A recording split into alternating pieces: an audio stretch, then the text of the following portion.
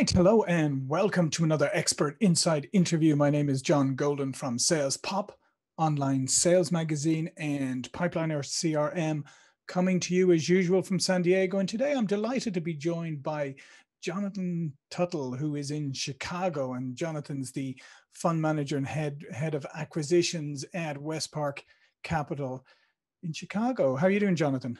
Very good, very good. Not warm like where you're at, but still doing all right.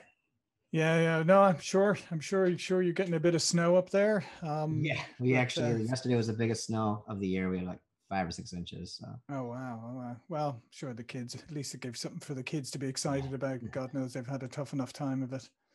yep, yeah, that's a good point. I didn't think about that, but yeah. Yeah. Okay, so what we're going to talk about today is how to raise capital during an uncertain and challenging economy. So, Jonathan, let's get straight into it. What are the number one? What are some of the challenges facing people about raising capital right now? What are maybe some of the capital sources that would normally be available or that would be more easily available that have kind of shut off to people right now? Yeah, great question. I think the biggest challenge is usually trade shows and face-to-face meetings. Trade shows are usually the easiest opportunity to get deal flow and also meet people, take them out to dinners, get in front of the ideal prospect in whatever niche you're in. That's dried up. And then you also have that disconnect because even though like we're on the Zoom call, you also have a demographic or people, a large percent of people that've been forced to learn this. But the trade show platforms, I mean, they're trying to integrate like the networking, but it's still not the same as face to face. And like I did a couple of trade shows or went to a couple different trade shows, and like even though the platforms are nice, there was no connecting with anybody. Like you can't do like a virtual dinner or anything like that. So that's one big challenge. And I think also obviously with a lot of restaurants, California, Illinois, it's the same thing where you normally, take people out face to face. So it's a lot more building relationships digitally, obviously, but you lose all that face to face and those network type meetings. So Yeah, no, absolutely. So then, how do you compensate or overcome that? And where are some of the areas, where are some of the ways that people could look at to access capital? So on the contrary, you use the technology to your advantage. Hmm. As long as your demographic or your audience is in front of it, Facebook ads have been very, very powerful. The data is really good. LinkedIn ads, the data is not as, you can't get as granular and the targeting is not as good and it's not as robust as Facebook or Google ads. And then finally, Google ads is one of the best platforms. So basically just having a really good online presence, follow up with the retargeting and like ad roll on different platforms and just basically whether to like a Zoom call, whether to like a sales call, or even like a webinar. So basically using those advantages with the technology. Then right now we have, if you're doing like a 506 Reg D, you could advertise online. That's one of the key proponents. So we're lucky in an age right now where we're allowed to use technology. So it's all technology focused Hmm. mostly, besides like And traditional mail and stuff like that. sure. And are there new or different types of capital or different ways of accessing capital now that were maybe were not as popular or not as well known before the pandemic and now are becoming something to look at? I think the one thing I've noticed is like the single family office is becoming a trend the last 5 years. I didn't even really know what it was until I started raising capital, and I've guessed they've like doubled or tripled in the last like 4 or 5 years. Single family office especially, it's basically pulled together like very ultra high net worth families where they have a whole team, whether it be lawyers, financial advisors, everything all in one place instead of relying on 10 different people. It's a great place to look for capital. Typically, what they look for, though, they're looking for more exclusivity.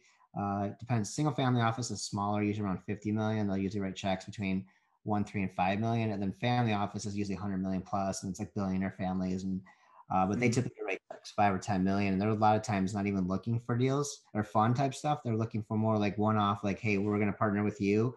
These are our terms, and we'll write the whole check for us. And like you you basically they did dictate what they want, and then you just basically work with them. So we're seeing a lot of that happening, a lot more prevalent than it used to be. Yeah, and then so if you're going to go after single family offices or family offices, then it sounds like you have to be open, obviously, to a real partnership, Yeah. and you have to have all your ducks in a row. I mean, you have to do a lot of prep work before you go in front of somebody like that, right? Yeah, exactly. And like their information's not as abundant. So it's like you have to kind of go through barriers, and they have like, basically people that kind of look and see if the opportunities make sense. There's a couple of resources out there that paid sources. We're looking at a couple of them where you pay them like a percentage or a marketing fee and they'll get you in front of the people, or there's like aggregated data where like they have all the sources. But then there's also one other thing I forgot to mention, broker dealers. So broker Mhm. dealers is another angle. If you, depending on how you structure your fund or if you're raising capital, it's kind of like paying like a person a commission for them bringing capital in. So that's another tool to kind of use in your, in your toolbox, basically. Yeah, and in that case, you're paying people to go out and Yeah. find the investors for you.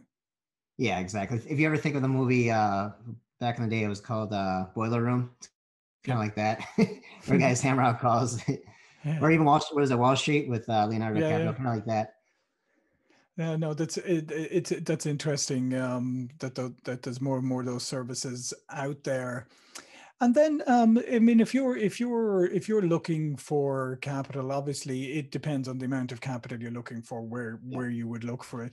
If you're looking for a lot of capital, right? I mean, if you're looking beyond the 1 to 5 million, and you're looking for maybe 10, 20, 30 million, where are the places you should be going right now? I think the family office angle, and then also because I've talked to some people that kind of guided us that work with them a lot, and they mention it's a lot of partnerships. So they're looking for, if you have a really good deal or you have something that's really that they can park the capital, they know that you have the systems, the teams, the process, you have access to deal, and you work with their terms and like with the length. It's usually like the length.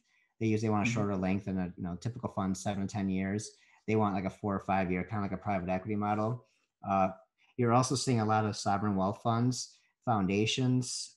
We haven't done stuff anything with foundations, but foundations, they do what they found. They finance a lot of the private equity, and charity. People that have a lot of money and they want to place it where they know they could get like a nice return and it's passive, but go to who has the money. Like what Grant Cardone says, "Who has my money?" And given everything that's happened, I mean, now that we're somewhat starting to emerge from this, is there a lot of money sitting out there on the sidelines? Yeah, I think right now a lot of people. I mean, it's just like, is the time of this, whatever this comes out, it's just a crazy time with like, you've seen the Bitcoin Yeah. explosion. We know probably hyperinflation's happening. So a lot of people, and the banks are giving basically nothing in the savings account. So you have people, they have capital parked and they're looking for, and now we know too with a incoming administration, so the different taxes. So if you have a vehicle or an investment that could help, if it's a multifamily fund, or we're mobile home parks, but if it's multifamily or mobile home parks, we have like actually tax benefits. Some people really like the tax benefits, and then the equity multiple. Like if you hold the fund long term, both of our assets pay down from the tenants paying down our mortgage, and we increase the value of the park, and then we get that equity multiple kind of hedge against that, because you have a place to park your capital while everything else is kind of crumbling around us. Yeah. And I think it's interesting sometimes that I'm not sure people are always aware of all the different types of investments, particularly passive income investments, and that they can make. Recently I've talked to people who do obviously there's real estate and that, but there's also people who do storage units, there's even Yeah, people who that's a big do niche. 5G towers, all of this, Yep. and you do mobile home parks, right? Yep. Yeah, I remember that was a big thing. They sell, you have the farmland or you have a building and you lease the towers. That was a big thing. Mm. Yeah, self-storage is probably our closest competitor. It's an alternative asset class where a lot of people either have our asset class and then like a self-storage or and our multifamily. It's a very similar kind of niche.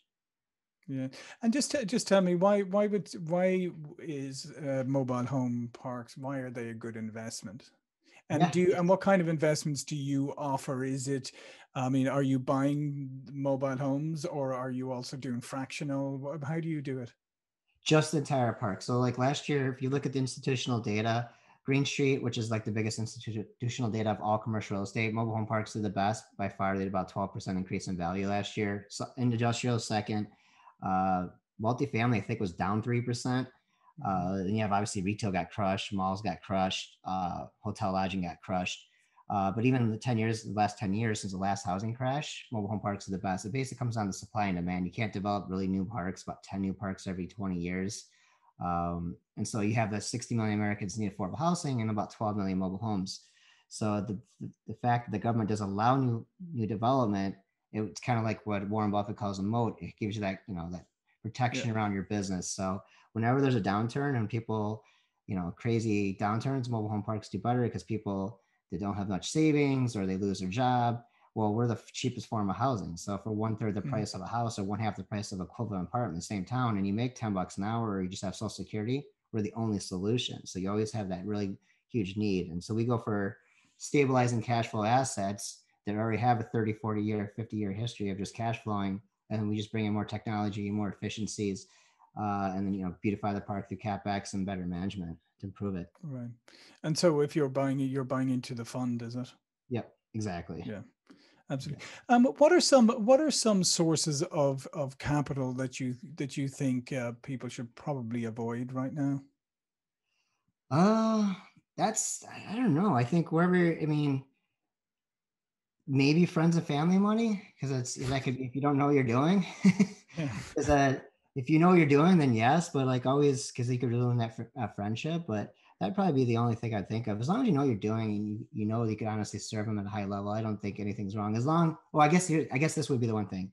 If you have somebody, if you're looking to your fund and they seem kind of like they don't agree with your terms or they're calling you every day, or like it wouldn't be somebody you want to work with, and that would probably be, the people who invest with us are really, everyone's like super passive, but they want to see the transparency and everything, but they're not like every day what's going on. Like that would probably be something you would want to, deal with. Yeah, and I think that goes also for what you mentioned earlier about the family offices, and that is that, yeah, you need to figure out the kind of relationship, the kind of people you're Yep. working with. Is it a good fit? Is it, and do you have a good communication cadence and all of that? Because the last thing you need to do is to get into bed with somebody funding wise and then end up in a situation like you just described where it's just a bad match and people are at each other all the time.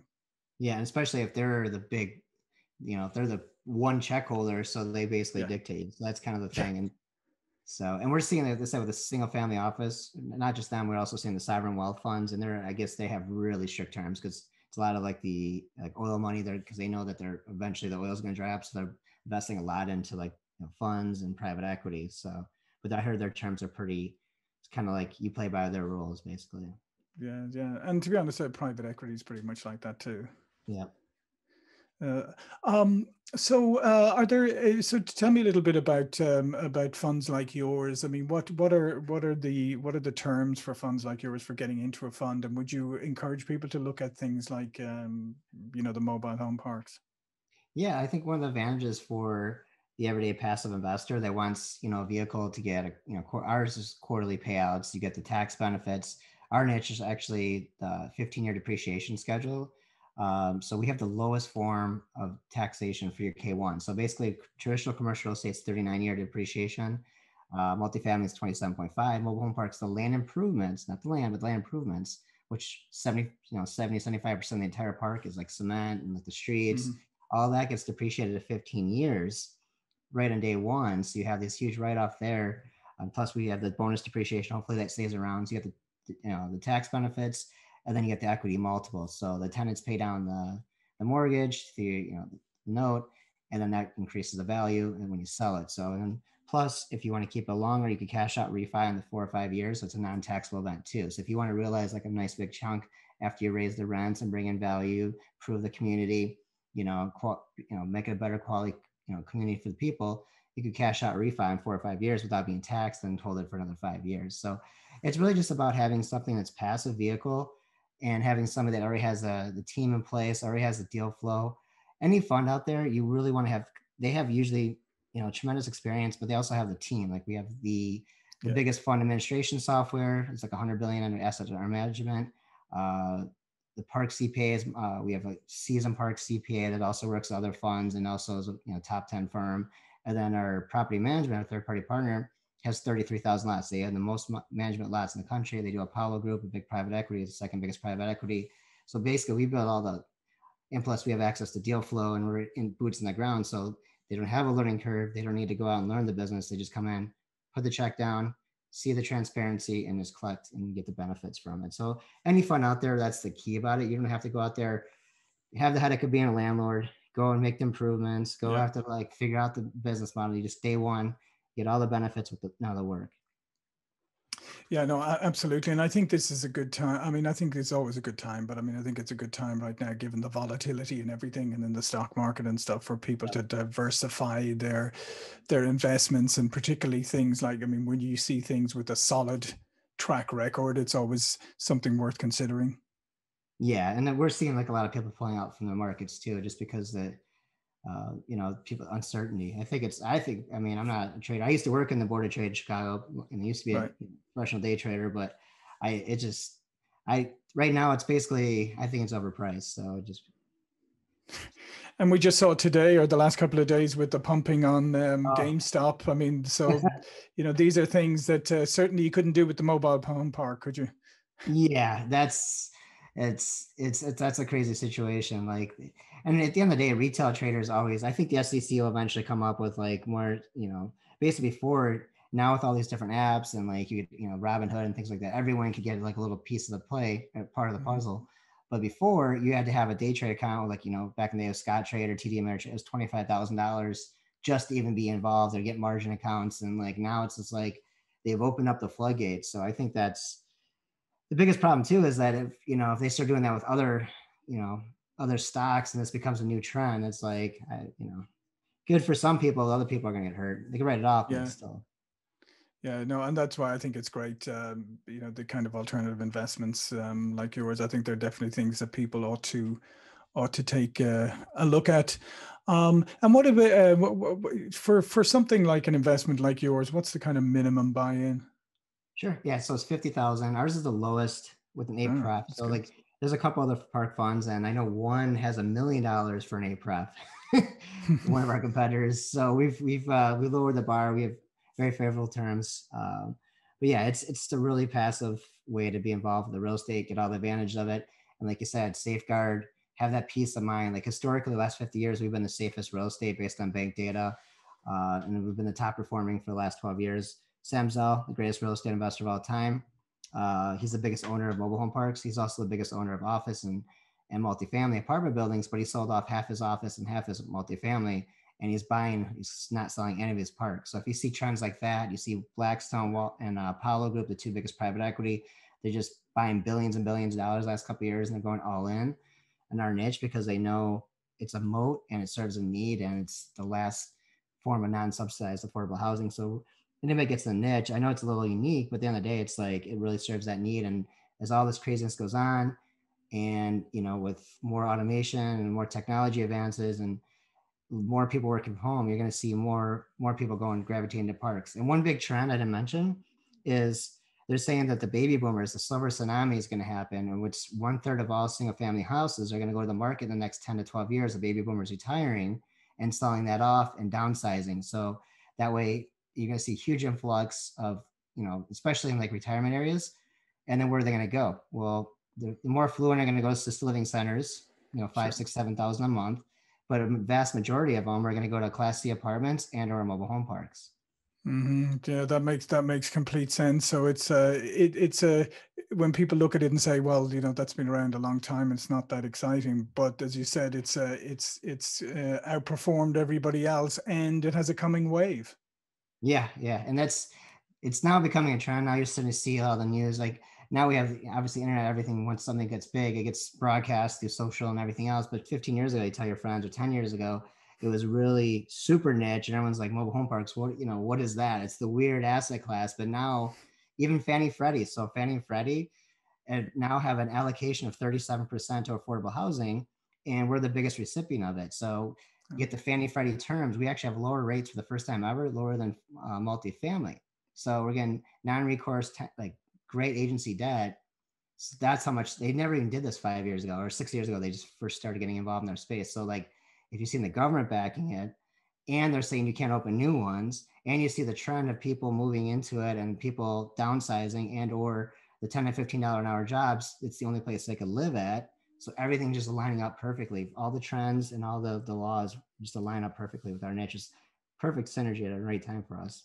Yeah, no, absolutely. And I actually know the chief economist at Fannie Mae. I must ask him about it. That's interesting. Yeah, it's called Duty to Serve. I think that's Duty to Serve Act. I think it's called, and they just changed. They have a couple new stipulations they launched in about a month ago. So we haven't done any loans with them recently, but I know they have some news. Like you have to have, I think, I don't know. Don't quote me on that because I don't know exactly. I know they have had some changes that just happened like end of November, 1st of December. But Duty to Serve Act, it's like 37% have to go to affordable housing. So. Oh, wow, that's fantastic. Well, listen, thanks very much, Jonathan. This was packed with great insights. All of Jonathan's information will be below this video. But before we go, please do tell people a little bit more about yourself and what you do. Sure. Yeah. So Midwest Park Capital is my fund. We're acquiring mobile home parks in the Midwest. Also, we like Texas, Tennessee, high growth markets. We have Florida as if we could find some off market in Florida. Florida's a little bit lower cap rates. We like the Midwest because higher returns, the big institutional money goes to the coastal cities first, and then they come in. So we still have the 4 or 5 year run in the Midwest before it gets really compressed and the cap rates get compressed. So serve the affordable housing need. It's called Midwest Park Capital, and Midwest Park Capital is our fund. If you're a credit investor and you want to see the PPM right away, I recommend going to Midwest Park Capital Fund to see more, learn more. Perfect. Listen, great. Thank you very much, Jonathan. My name is John Golden from SalesPOP Online Sales Magazine, Pipeliner CRM. I will see you all for another interview really soon. Thank you. Thank you for having me on.